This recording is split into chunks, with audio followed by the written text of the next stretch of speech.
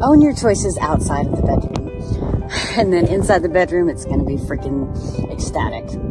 Dr. Catalina here, the Intimacy Doc, and so much of what I try to post on here is you'll see me all around the world making different choices, and the fundamental is that when we are grounded and connected to our body, can actually figure out what our body's telling us with the different sensations, what it's needing, wanting, and desiring.